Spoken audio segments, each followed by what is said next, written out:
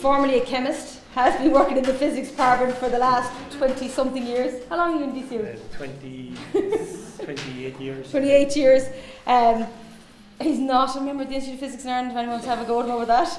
But he has been a stalwart, I suppose, colleague in physics, and he agreed to come out this morning and tell you about what his work is, and it's very much industrial focused in semiconductors, so I hope you enjoy it. Professor Greg Hughes. Thank you.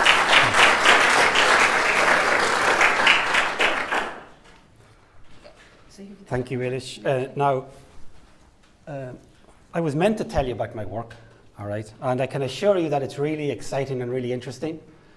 But in the interest of keeping you awake for 20 minutes, I've decided to talk about the wider context in which I work, which I think is an interesting story, and a little bit, shall we say, more engaging than what we do on a day-to-day basis. So I'm going to look at the role of the semiconductor in the information age, and it's been absolutely pivotal to the way information technology has developed. But what the interesting thing is about this whole technology is that prior to the invention of the first transistor, which is made of silicon, the basic components necessary to make a computer existed. All you needed was something which would allow you to rectify AC into DC electricity, and an amplifier which could be used also as a digital switch, on off, which is all computers do, noughts and zeros. The problem with these devices were they were beautiful to look at. They were made of glass, and you needed to evacuate the area because they required electrons to jump across a gap, and electrons don't jump very far or don't move very far in air. So these worked, and they worked very well, and there's actually people who still believe, in some hi-fi geeks who believe that the best amplifiers are still these triode valve amplifiers, and not, see some people nodding, and not semiconductor amplifiers at all. So they're not geeks, okay, right, so. And this was one of the first computers made. It was called the ENIAC, and it was built, and this is an actually interesting year, 1946, because of what I'm going to talk about later. But this computer was built in the US, and in fact, I just happened to be leafing through a copy of the Saturday's Independent of, I think, a week ago Saturday.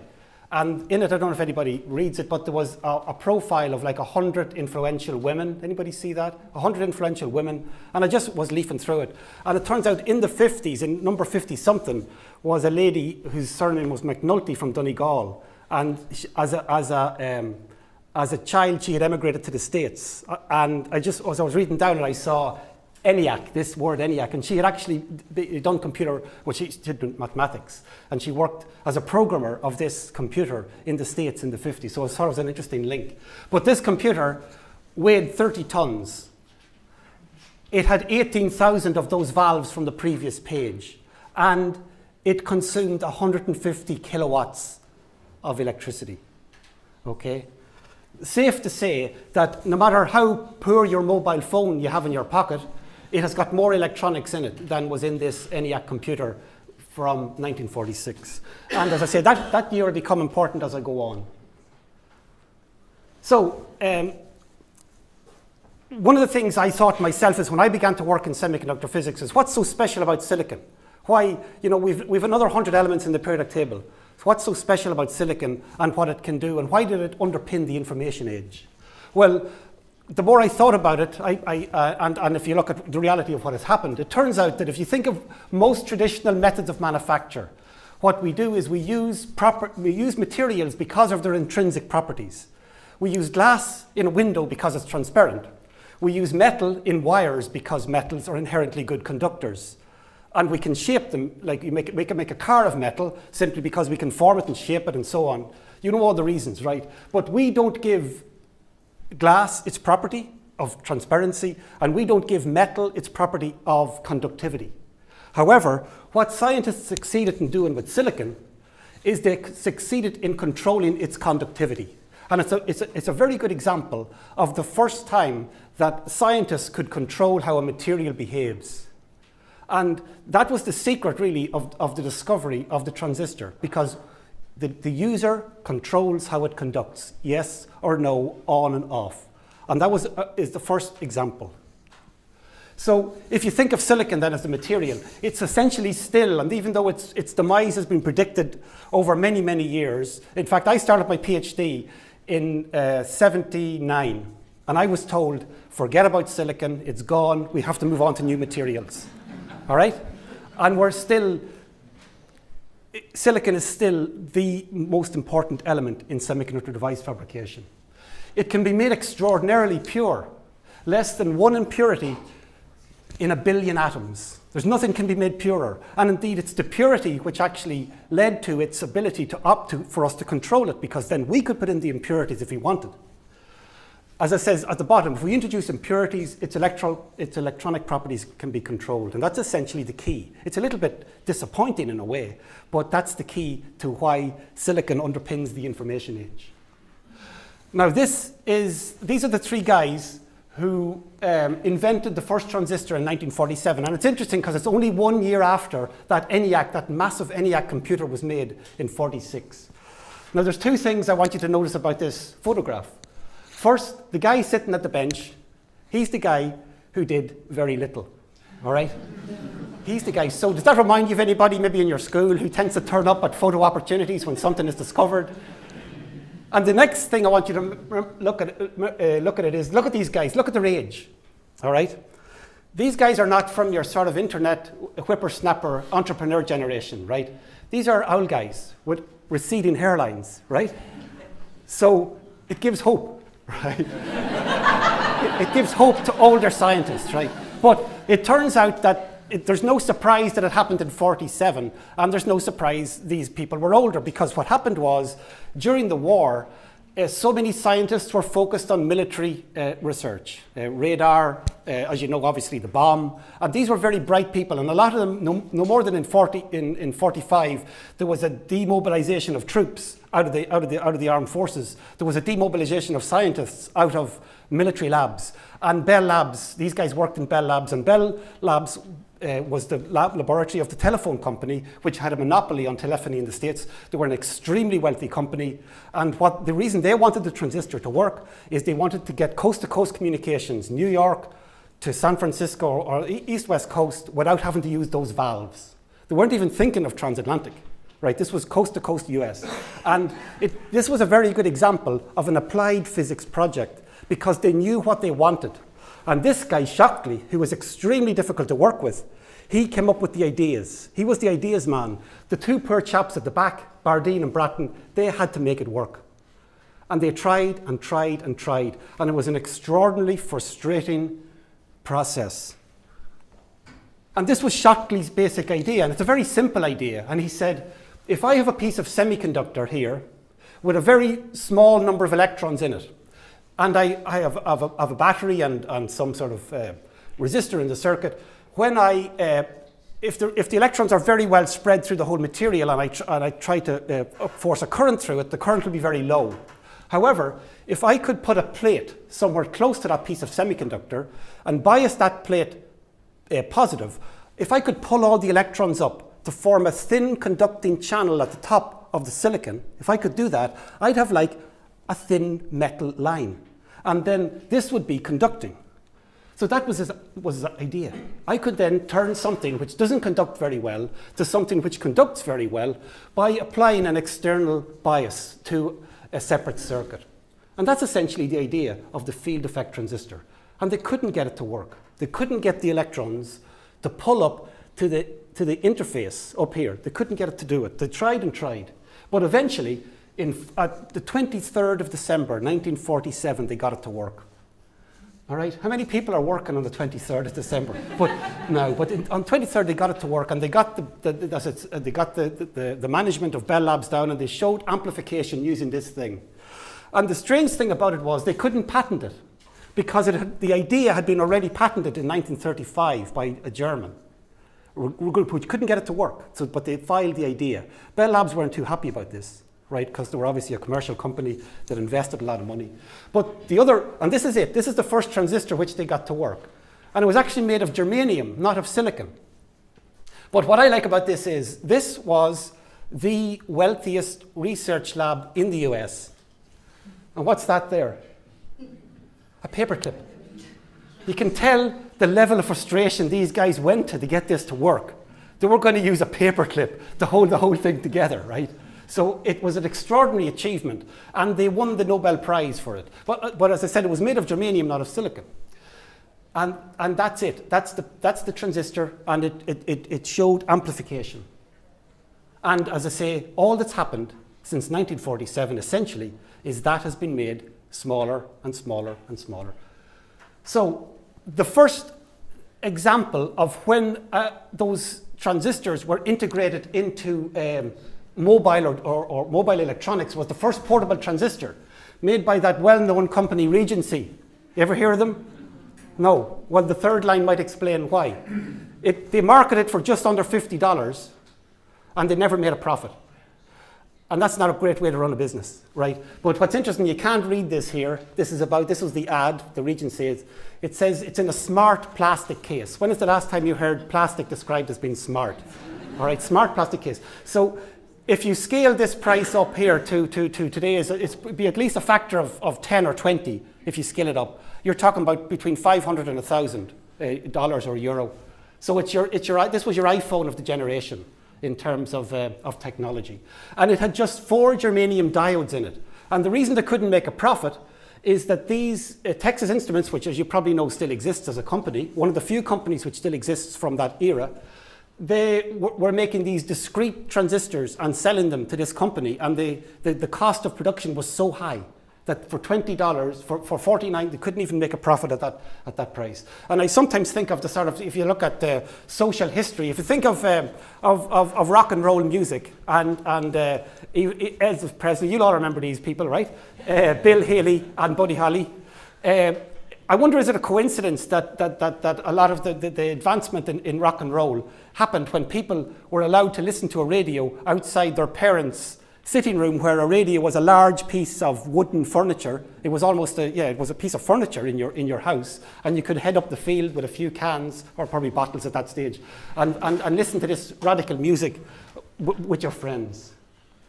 So, but the key to success of the development of microelectronics, the first part was the invention of the transistor, but the second part was, and it wouldn't have worked without the development of integrated circuits.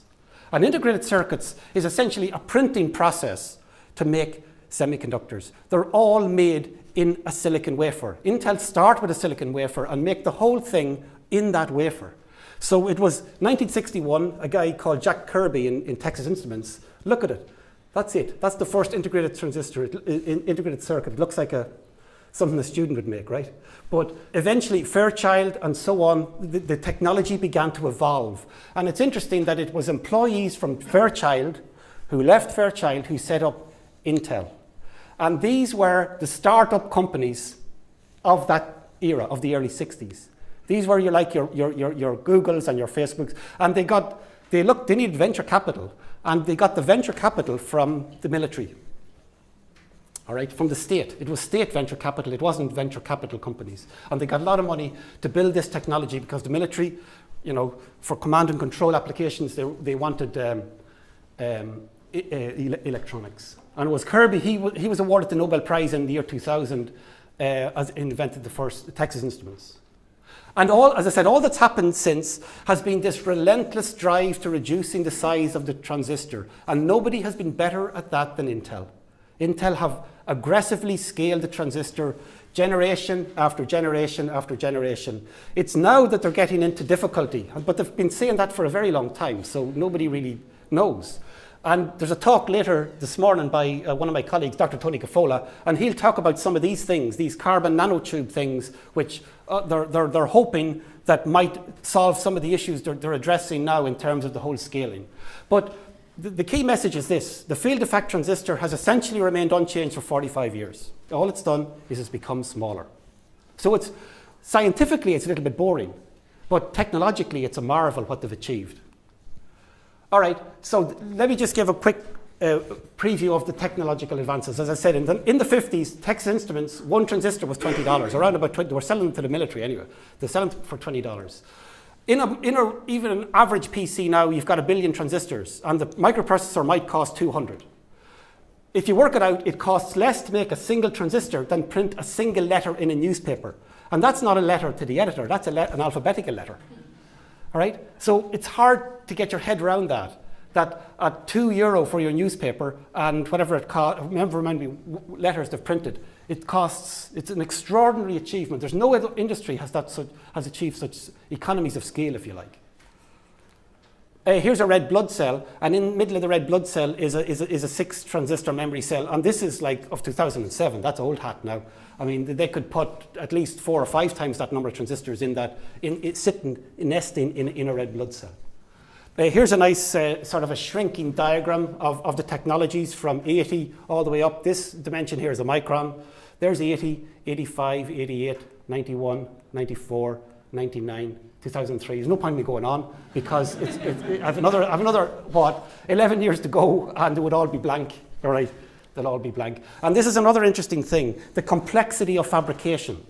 In the 80s, what they're doing here is highlighting the number of elements that the semiconductor industry used to make a chip. All right, so you've got obviously silicon and a few dopant atoms.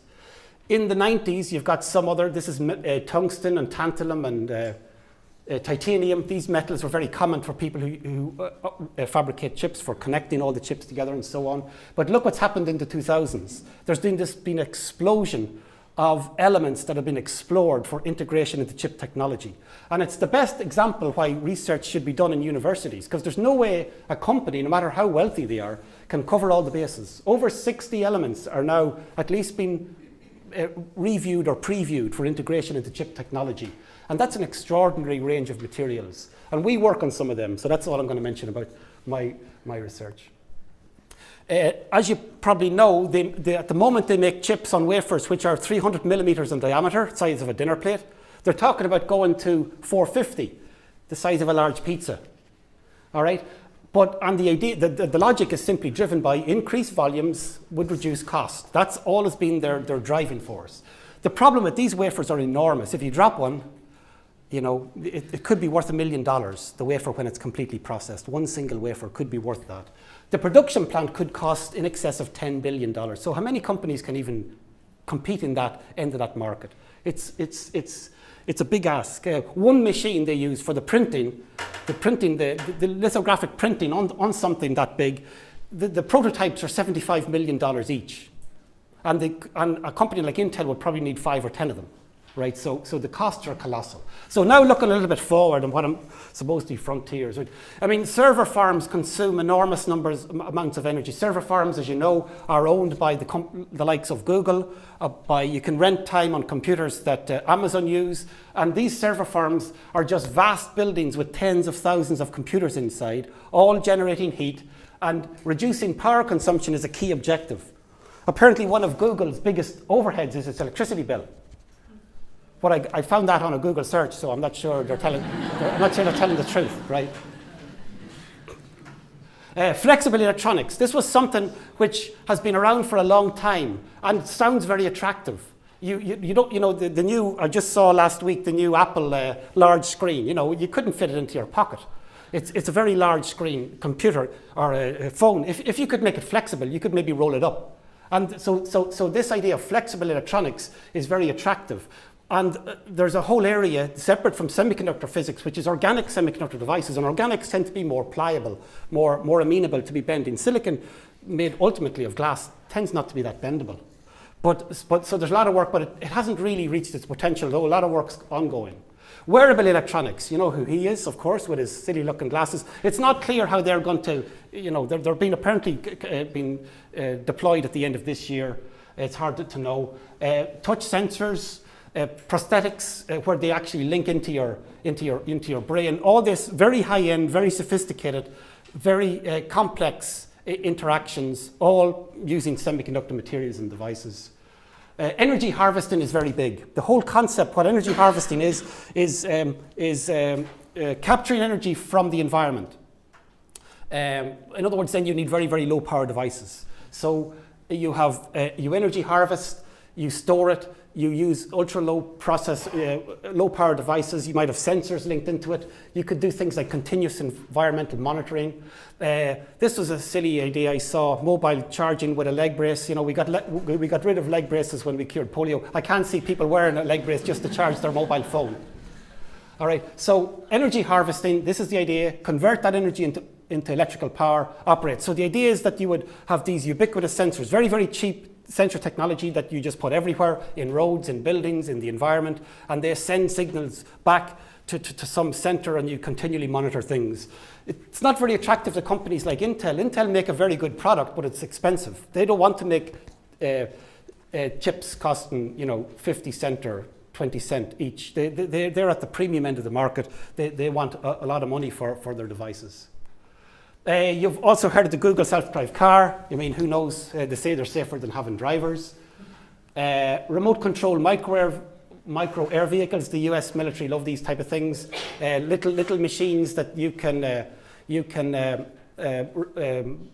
fly with sort of image recognition cameras and so on. Here's an interesting variation on that.